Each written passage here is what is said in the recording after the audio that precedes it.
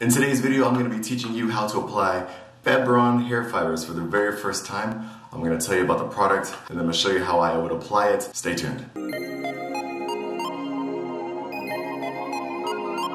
Hey, my fellow Follicle Frontiersmen, it's DJ from Keratin, Brotherhood. Welcome back to the channel. So if you've been following my channel for a while, then you know that I kind of exclusively use Toppik Hair Fibers. And that's really what I've used the whole time I've been using hair fibers for almost 5 years now. I know a lot of you were asking about different hair fibers, and so in today's video I'm going to be telling you about Febron, give you my first impressions about it, and then I'm going to look at it a little more closely to see how the fibers look compared to Toppik, the actual composition of the fibers, and then I'll show you how I would apply it, because actually I've never applied these fibers before. It's my first time to try Febron, so I'll be learning as we go. I ordered the sample. This one is the black. I live in South Korea, so ordering this from the United States took about maybe 7 days to get here. Tells you the color on the outside so you can see that. Pop it open. What is this? Oh, okay. An instruction guide for those of you who've never used a hair fiber before. Here you go. It shows you how to use the hair fibers, and yeah. I guess that's useful. I mean, if you're ordering a sample of this, you probably never used the product before, so you might want an instructions. But me, this guy does not look like me. He does not have my hairstyle, and I already know how to put on hair fiber, so we're just gonna chop that. Now the sample bottle itself is actually quite small. You can see it's a pretty small size. If I hold it up next to Toppik, this is the smallest size of daily use Toppik, not the travel size. This is just the smallest bottle, and so you can see the difference here. This is 12 grams, and this is unknown. It doesn't even tell me how much is in it. Let's go ahead and open this up. You can see it's the exact same bottle style. You got your sieve here on the top. Pull the sticker off. There you go. And okay. Hear that? I've never heard that with Toppik before. Maybe like the silica gel, maybe? I don't know. You can just pull the top off like that, right? Pull it off, and there you go. It comes with its own, what do you call that shit? Fuck dude, I just spilled, hold on. You know that stuff you find in like shoe boxes and stuff. It comes inside of here. And the amount that's inside of the bottle is actually hard to see. From my experience, this is enough for about 4 or 5 uses. So it's a pretty good amount for a sample, right? Now what I want to do is I actually want to pour them on a piece of white paper so we can actually see the consistency difference between Toppik and Febron. But just how it looks, it seems almost like they're almost exactly the same.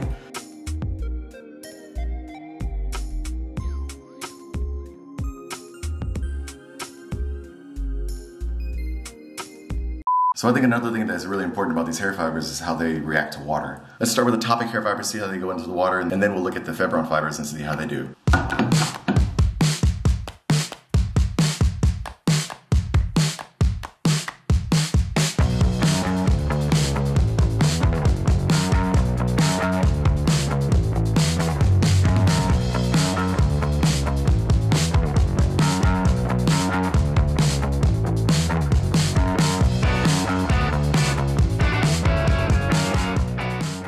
I don't know what to make of that. There's still some fibers on the top of the water there, you can see.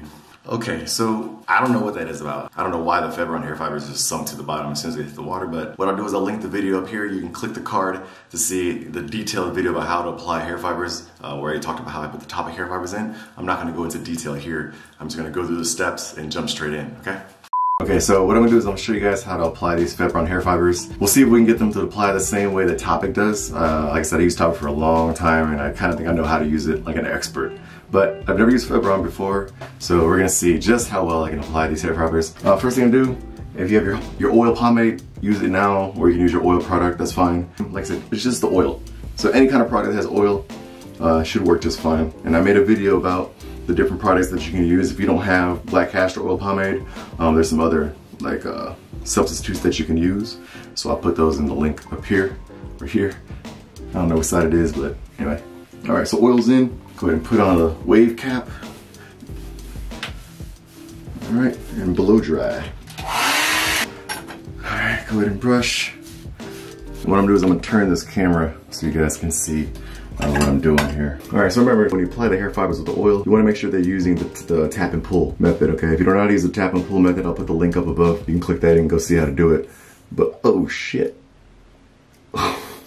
Yo, This hair fiber is super light, man. I mean, I know they're all powders, but like, if Toppik is like a sugar or a salt, this is more like a cornstarch or maybe even powdered sugar, like in the way that it comes out.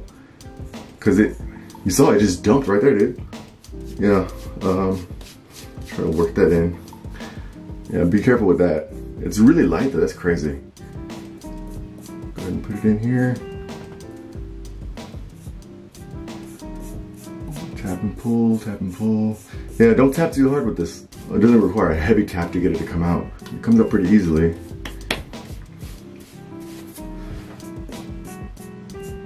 Yeah, see, it's dumping right there. Yeah, it dumps easier than Toppik does. That's something to be aware of if you've never used Febron and you bought Febron instead of Toppik. It does seem to have a tendency to dump. And I think it's because it's so fine and so light compared to Toppik. It might just come out that way, but it's making it kind of inconvenient to put in. You gotta use a bit more finesse. Going to switch sides here.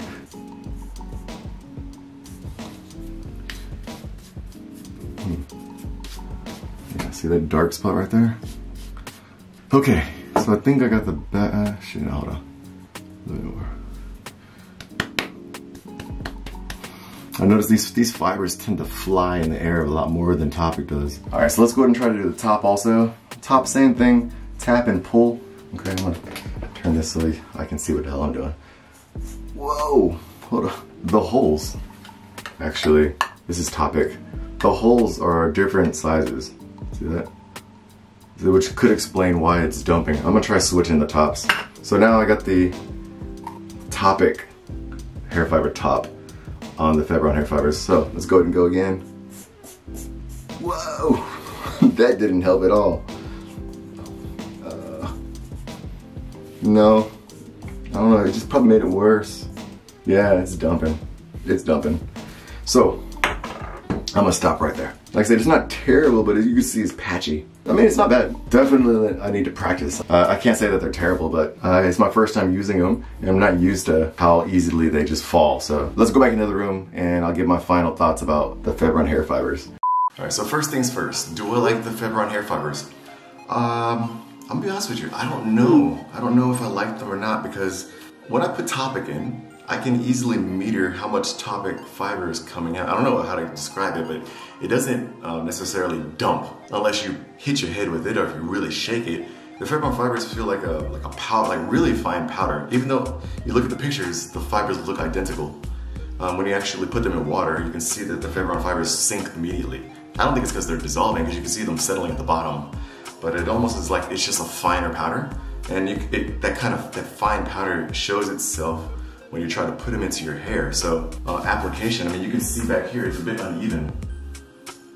I'm gonna be blunt, I don't think it's for a black guy, because the fibers are so fine that it makes it really hard to use with the oil product. It dumps. Like you saw, as soon as I put on top, it just dumped. And when it dumps like that, it clings to the oil and it doesn't move. I think that the consistency of Febron is better. It's lighter. Even just shaking it feels lighter than Toppik, like airier. But I would say that the Toppik hair fibers are more consistent for application, meaning that they apply the same way, and they're very predictable. And I'm also curious about if it rains, like how water would do with this. I might have to do a water test. The color of the fiber, it seems to be a bit blacker, if that makes sense. Like it's a deeper black, like a jet black, where the Toppik hair fibers almost have like a grayish sheen to them, which gives it a bit of an unnatural look. But these fibers seem to kind of just absorb light, like a black hole. It's just black, which some might think it just looks unnatural that way. To me, it looks a bit unnatural, so it's not really my style. What's my decision about Febron hair fibers? Well, if you're a Febron user and you love your Febron hair fibers, cool. But I will tell you that for me, it's not necessarily the best fiber. I think I'm gonna stick with Toppik